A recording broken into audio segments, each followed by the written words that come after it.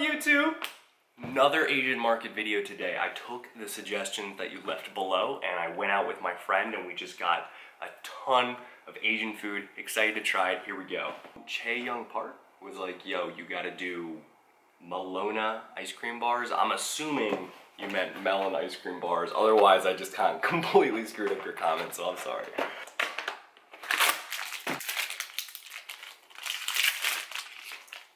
Okay. That tastes like melon. Oh, brain freeze. Oh, it's really cold.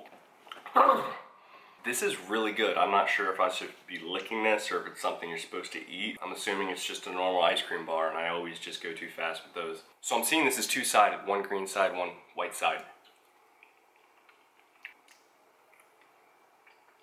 Yep, this side's just vanilla, this side's just melon. That's kind of awesome. Because I wouldn't want an entire ice cream bar that's just melon or just vanilla. So they knew what I wanted, thank you. Why do I keep doing that? It's so cold. Next up, we got is Maring007 saying, yo, Wasabi Peas. Well, I got them, so we're gonna try them out. I'm a fan of sushi, so I really like wasabi with my sushi. It's a little bit though. I didn't know these were a thing until I went and saw them.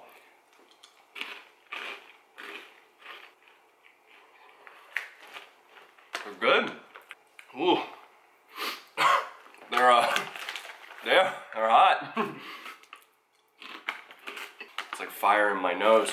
If someone were to like blind feed me these, I'd be like, it tastes like corn balls, you know, like a normal corn chip, but in a ball form. I didn't know you could just eat dry green beans, but I guess that's a thing. I just went from really cold to really, really hot. Oh, it's a weird combination. So last up, we have a comment from Forever Stay Mine. She was like, yo, mochi ice cream. And I was like, yo, I've done mochi like years ago. I remember it being good and I liked it. It was a little bit strange. But then I went to the store and I saw black sesame mochi and I was like, obviously I had to try this. Confession to make. I was actually shopping with a female friend and we kind of got distracted and talked for like 3 hours after that. So that's why this is all not normal. You know what? I'm gonna eat it anyway. Waste not, want not, right? Alrighty, here we go.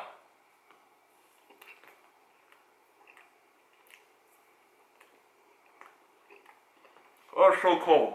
I need to learn from my mistakes. Sorry, here we go. That's really good. You know, if no one told me what flavor this was supposed to be, I would have thought this was coffee. Yeah, that has like a mocha cappuccino feel. I don't know, like just definitely a coffee base. I don't know if that's what black sesame tastes similar to, or if that's just this particular brand. Yeah, I'm a fan of mochi. So in conclusion, I have to say that I really like this. I thought it was a solid ice cream bar. This I thought was good, and I would totally snack on this, just, you know, slowly. And this was really good, surprisingly, because black sesame to me tastes a lot like coffee, and I love coffee. So good. Anyway, thank you for watching. I have another food review video coming to you guys really soon, so stay tuned for that.